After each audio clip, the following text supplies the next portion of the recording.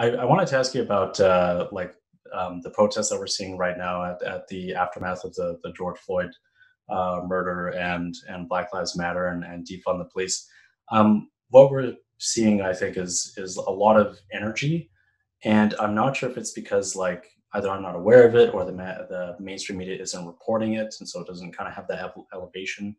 But there has to be, when there is this great energy, particularly with protests, which are pretty central in democracy. We're like part of being in a free democracy is that we are allowed to get in the streets and protest and make our issues known to the decision makers. And usually it's reached a point where nothing else has worked.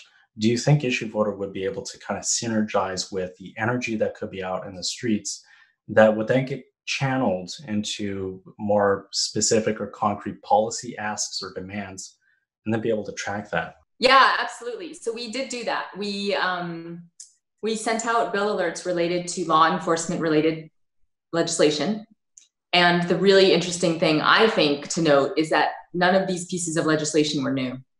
It wasn't something reactionary. Lawmakers already had considered these things. It's just that people don't always know that. So for example, there was already a bill in Congress to demilitarize police. There was already a bill in Congress to require de-escalation training and action. I know that I know there's a wide range of initiatives, and some people would say they're not for those things, and some people would say those things don't go far enough.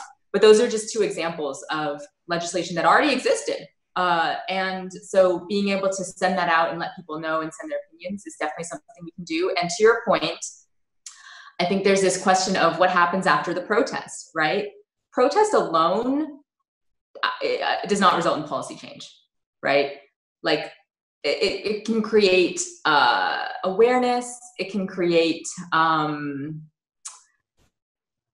don't know, like I think protest has to be a part of a longer term strategy if it's really going to make longer term change. And it has to be a bit of a, sustained effort with leaders that are moving it forward, as opposed to kind of like a one-time action that people do take.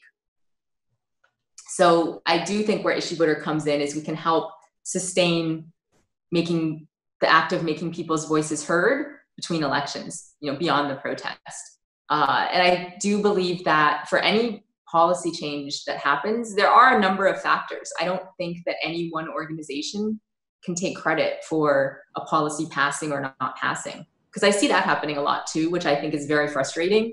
So you'll see, perfect example, and one of my pet peeves is petitions. So perfect example is, there were lots of petitions around in 2017 about the healthcare bill in the US. And then when the healthcare bill didn't pass, every single organization that had sent out a petition basically sent out an email that said, oh, it was because of us. But it was not just because of them, right? It was because of a lot of different actions and a lot of different factors. It's never going to be just like, in my opinion, it's never just going to be one person or one organization.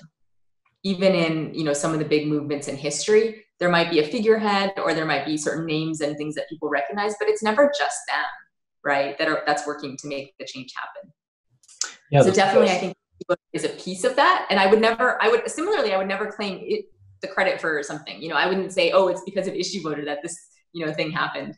I think it's a piece of it for sure, but it's not the only thing. Petitions, I'll just mention real quick because it is a pet peeve. Maybe I can just mention why petitions are my pet peeve. You have the floor, absolutely. Petitions are my pet peeve because they're used for list building, and people don't necessarily know that. So I do think that they can be effective for local issues and for petitioning companies. In certain contexts, they can work, but they are not effective for federal policy change. They are for list building. So when you sign a petition, that's like the marketing funnel. It's like, that's the easiest thing for someone to get you to do is like get riled up and sign this petition. And then they have your email. And then they want your email because they want to send you more information. They want to get you to do other actions eventually, which might actually be more impactful. But step one is like, get them to sign the petition, collect an email address. And then they can use that email to, send more information, ask for donations, do a bunch of other things. And I don't think there's anything wrong with that. Like there's nothing wrong with organizations wanting to build their lists. There's nothing really wrong with organizations asking for money.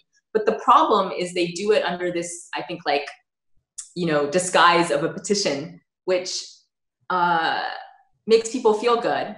It makes people feel like, oh, I did something and I took this action about this issue I care about.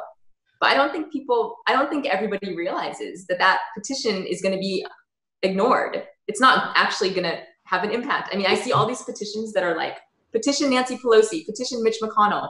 If you're not Nancy Pelosi or Mitch McConnell's constituent, why are you petitioning them?